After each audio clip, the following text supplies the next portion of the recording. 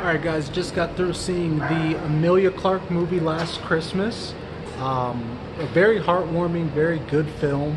I would say if you want to take someone out on a date, if you guys want to have a good feel-good movie, this one's definitely one to check out.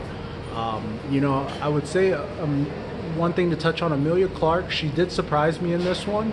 In my opinion, after Game of Thrones, I kind of feel like she hasn't been a great actress in all her other films that she's partaked in and TV shows, but I feel like she knocked this one out of the park. It has a great twist, a great story, a fun little feel-good story. So I would say give it a check out if you want to take someone out on a date, or just a nice little feel-good movie. So I might do a review for it, we'll see. But yeah, alright guys, have a good one.